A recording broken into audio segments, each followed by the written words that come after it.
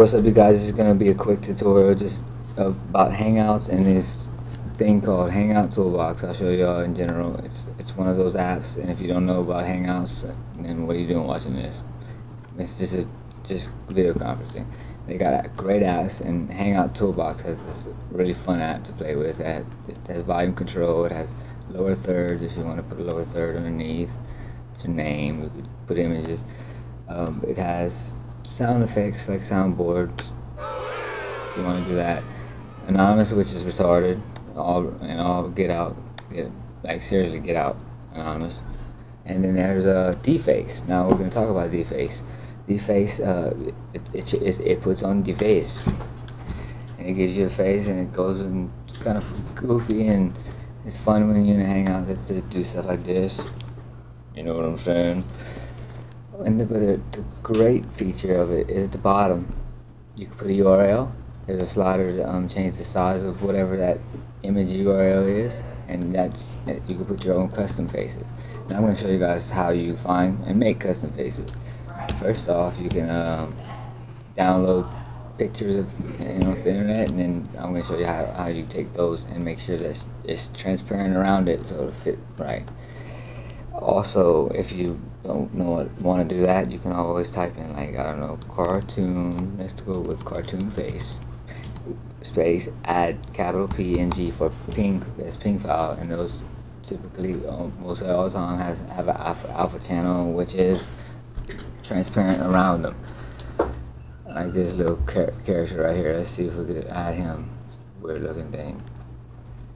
Now I know it's a PNG file because it says it's a PNG file, and if it don't turn out to be something that has the alpha channel on it, I'll also show you with that one. I'll be using Photoshop. I'll also show you a little bit on how to use it with GIMP. GIMP is free. Photoshop is not free, though it does have. You can get it as low as $19 a month. I don't know if you knew that now, or you can try for free. And there's lots of other programs.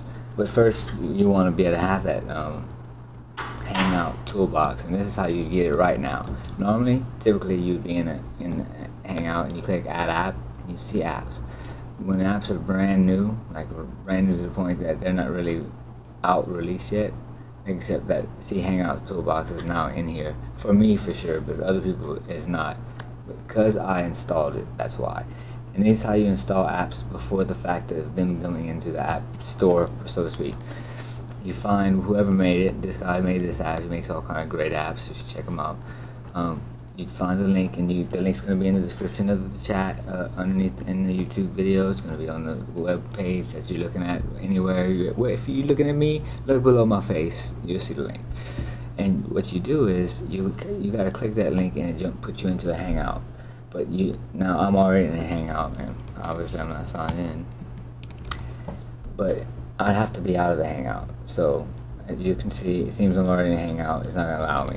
But if you're not in a Hangout, it'll put you in a Hangout, and it'll just ask, do you want to give access to this program to install? You give access, and it's done. You can leave the Hangout and go into the other Hangout you was just in, and boom, there's your Hangout Toolbox.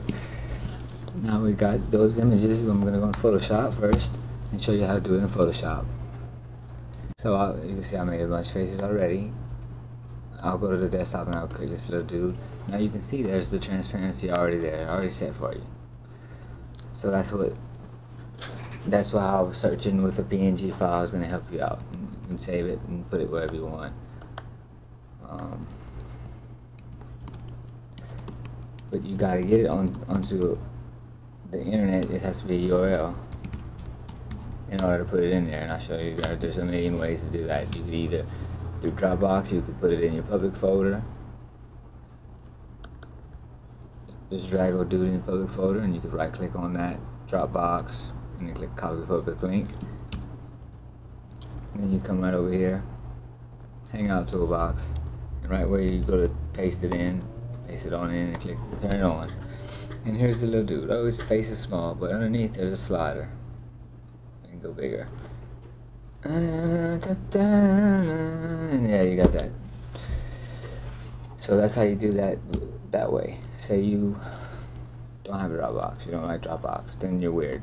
I don't understand why you don't like Dropbox. Quit watching the video. Or let me be nicer and say you can go to imgur.com. That's one website that you can go upload an image. It gives you a place to a URL. There's another one called Image Shack, Photo Bucket. Used to be Image Shack. There's tons of them out there. tinypic.com. I don't know if it's still out there. Tinypic. You just upload, or you can use your own servers. But what we also have, and we want to show you that we're going to continue to make more and more faces. At the Hangout Collab website, we got a faces section where you just click drop down. There's famous faces, comedic faces, and we're just going to add them as we go. Cartoon characters. I just started making these now. Trust me, whenever you watch this video, come see this page, it's going to look different. Now you want to make your own, but you know your picture is not transparent. You like Simon Cowell, or you like this weird gas mask thing. So we're gonna show you how to do it in these programs. Photoshop, just gonna make it big enough so all I see is his face. There's 15,000 ways to skin a cat in Photoshop. So don't think that the way I'm showing you is the way you have to do it, but I will tell you that it's probably one of the best ways. You can use the lasso tool and just start cutting out, and while I'm sloppy as hell, you can't do it like that. This is the way that I say you should do it. P for pen tool. You open the pen tool and you can start, and I like to zoom in even more. You just point, click, and when you go to point and click again, don't let go, and you could move around and get your curvatures correct. So it helps to do like that, and watch how much faster you can get a better cutout in general. Don't worry about the hair too much, just get into the main part of the hair, especially when you first start to cut out a picture. Yeah, it could take some time, especially if you have some main thing that's huge and got a lot of elaborate curves in it. But when it comes to this program, using this to cut out faces, you're just cutting out almost literal circles, ovals, and whatnot. It's not any shapes that's kind of gonna kill you. You don't have to be perfect with it the first time as well, because this is the pen tool. We're making a path. We're making a path by way. Look up at the top. You can use shape, path, or pixels. I have it on path.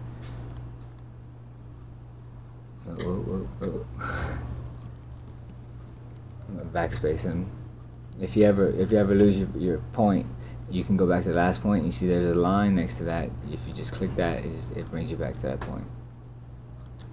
Now I have it selected, and you go into the path window. If you can't find it, it's down here, paths. I just got rid of it. Paths, and now you see that work path you just did. If you control or command click that path, it's going to select it. Now if you press M for the marquee tool, any selection tools, on CS6 only and above, you have this redefine edge. This just helps to get a little bit better definition.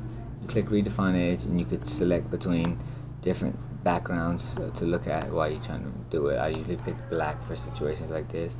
The contrast takes fade out and put sharpness. Feather gives fade back into it. Shift the edge will make it to where it's less or more. And then there's smoothness, there's kind of smooth things out. And then there's smart radius that kind of smartly finds the radius. And you know what, I never found it to be smart. A little bit of smoothness, a little bit of feather, a decent amount of contrast, and shift the edge down tends to be the best in my opinion. And I shift the edge down a little too much. Then now I'm gonna output to a new layer with a layer mask. Okay, it makes in layers a whole nother layer. I can take the bottom layer and delete it.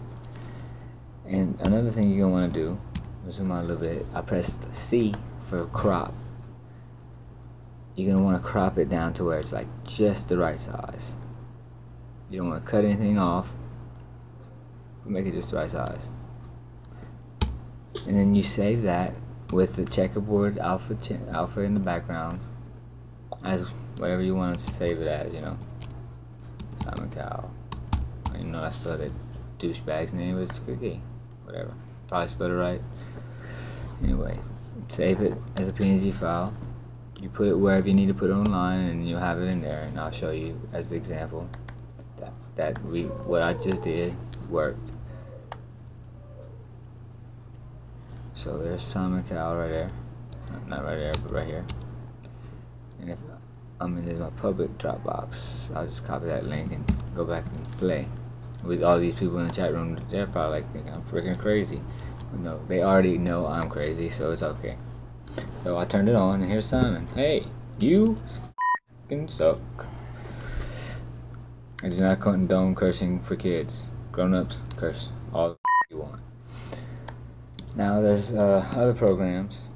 There's lots of programs out there that you could cut things out. And it's one popular free one. I don't know why it's popular. It's really kind of cluttered, but it's called GIMP, and it's got a funny name. Works on Linux, Mac, PC, so you got access to GIMP no matter who you are. No, yeah you do. Don't tell me you don't. Go get GIMP. If you don't want to pay for Photoshop and you don't know how to use Photoshop, well, good luck with GIMP. Now this is GIMP. They have toolbars, whatever. It's a little weird, honestly. I'm gonna just open up a picture. Actually, I don't even have a picture yet saved, so I'm gonna go find a picture. And see, you can get GIMP from right here, and Photoshop from right here, and all those links are right below me, right below my face. Not right here, but even further down. Keep looking. Let's find a picture. It doesn't even matter. Crazy face. I typed crazy face. I did not type that. And wow, here's some crazy faces. Click images, and look what we got already. That's just insane. That's probably right up you guys' alley. I know. Well, most of you are like, oh God, yes. I just found the perfect guy. I want to cut him out. Well, save that image to your computer. And then you're going to go into GIMP and you're going to open that picture up. Or same thing as any other program. GIMP sucks though. Sorry to tell y'all. It really does. It's just a backwards way of doing things in a way. See how far it just zoomed me on in? See how far it just zoomed me on out? I didn't ask for this. I didn't ask for this. It's crap. Alright, well, there's lots of ways, like the lasso tool. Like I said before. But the tool that I found that I could use that works the best is called the paths tool. Create and edit paths. Or press B. Same thing as the pen tool. In general. Cut it out. Da da da da.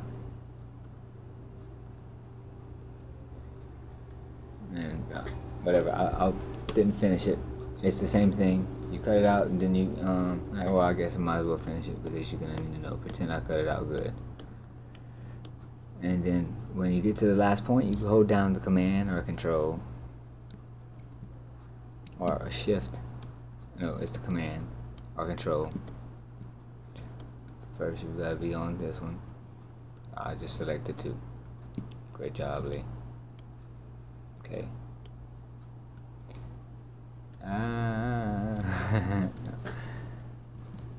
I just screwed it up again. That is so awesome. See how awesome this program is? See, it's just deleting. That might be just my problem with my Wacom. Wacom. The stylus might just be a little messed up. Now, see, okay, when I get to the end, I hold command or control and click. That's supposed to highlight the whole thing. Let's hope to see that if it did. Recently closed docs, my layers doc was closed. That's what I need to see.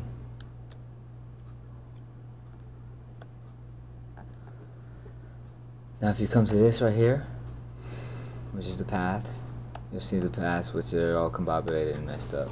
If you right click on it, you can path to selection, subtract. You could do all kind of different things with the path, but what we're going to do is path to selection. And you could also do it right here on this side, tool options, right when you finish, makes the selection, and then you could simply go to select, invert, and press delete.